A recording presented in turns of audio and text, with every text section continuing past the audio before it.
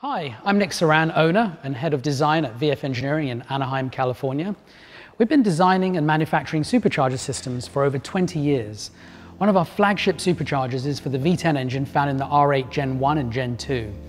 What we're going to talk about are some of the secrets behind how we designed the features and what we did to make the supercharger kit.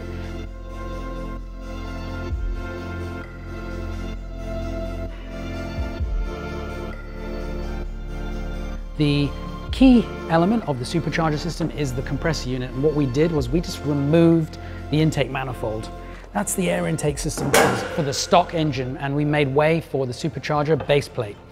This is the proof of concept idea which allowed us to test fit and check for clearance, an actual plate in place of the intake manifold. We then designed that in SolidWorks in computer-aided design software and created a complete piece and then 3D printed it. The latest technology in manufacturing prototyping allowed us to test fit the actual concept and design. Once that was committed, we were able to then create a pre-production piece in aluminium. It's a 6061, it's a pretty rough cut piece, and then a finished production piece. This is with a Type 3 hard anodize. A little additional features were added and additional strength and pocketing to lighten it up. And then what we did was created a lid or a manifold for the supercharger. There are two different versions for the two different versions of engines. There's the first generation and the second generation, which have fuel injectors in them. The design of the lid was then converted into a cast format, and you can see the finished piece here. It also has a number of design features which we'll talk about and show you. The main feature is the way that the pockets have been designed that allow for optimal airflow and even airflow distribution to all 10 cylinder ports. You'll also notice these pads. They're actually not there for looks. They're intended as a very specific purpose, and what they do is they retain the fasteners that the base plate mounts to the engine with. You'll also see that there is a cavity inside the lid which allows for an air-to-water heat exchanger. This is used to actually extract heat from the air charge before it enters the engine, based around the principle that the cooler the air charge, the more power it will promote. So the actual core has coolant circulating through it through an isolated cooling system that's also a part of the supercharger.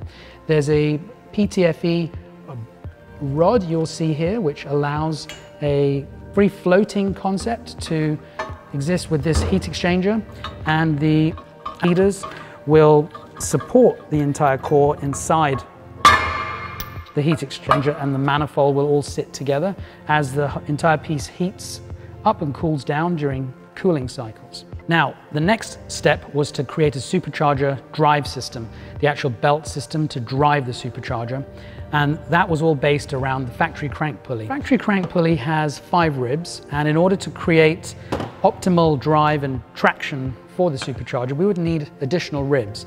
We created a couple of different prototype bolt-on pulleys also to drive the alternator, and also a wider version which we've also tested.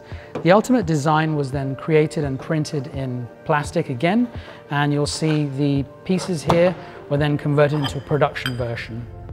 It contains an eccentrically weighted, free-floating weight inside it, and what that does is it counteracts the harmonics that are created by the engine's crank as that rotates at up to 8,700 RPM. So the crank pulley drive system will also drive the alternator. You can see the factory alternator pulley and the different versions of pulleys that we created as tests for different concepts, and ended up with the final version. The alternator belt also requires its own tensioner, and you can see here some crude designs that we created. All of these were created 10 years ago, and then we see here the final version and the tension that's mounted to it. You'll also notice a custom nut that we created, not just for looks, but actually for accessibility. The belt then will run through a series of idler pulleys as it makes its way to the supercharger. And the concept is to get optimal wrap around the supercharger for best traction. You'll see here we've created a very rough, crude idler bracket. It's a prototype from a thin piece of plate and some spacers. We then transposed those mounting points to a slightly larger version. Again, really rough and quickly made. And that led to a pre-production piece, which was thicker. It's got pockets and webs to lighten it and strengthen it. And then you'll see here the actual finished manufactured version, which is coated in the Type 3 anodizing, aluminium pulleys, and the actual bores are machined to 4 decimal places of accuracy so that we can press fit the bearings, and these are high-speed bearings designed to tolerate up to 19,000 RPM. Another feature of the idler bracket was the actual boss, which allows removal and an insertion of a belt for belt replacement with minimal mechanical work. Let's have a look at a few more accessories in the Supercharger kit. The serpentine belt actually was obstructing one of the thermostat hoses, so we eliminated that and then drew that in CAD. In SolidWorks, created a clearance, checked it for flow through the cross-sectional analysis, and then created a fixture. This is a pretty bulky fixture designed to last, and the fabricated stainless steel piece, CNC machined, especially bent and crushed pipes, all tested in this jig. Now, one of the last pieces of the hardware system is the air intake for the Supercharger. You can see here, this was made 10 years ago.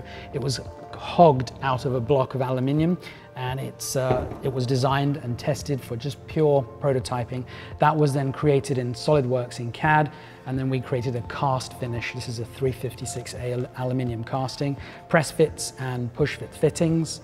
And then we ended up with the final piece, the Supercharger's actual compressor head unit from Magnuson with the Eaton TVS 2300 rotor group, and our own manifold with integrated air-to-water heat exchanger, a tensioner system, internal bypass system, and of course the inlet which mounts to the back. Now, no Supercharger system is complete, and like with all our Supercharger kits, you need software. So we've designed and created software which is programmed into the original ECUs, the original computers, through the diagnostic port by the installer using a simple laptop. I'm really excited that we've been able to give the V10 enthusiasts and community an extra 200 horsepower, so much more value from their cars, and look forward to doing this for many more years.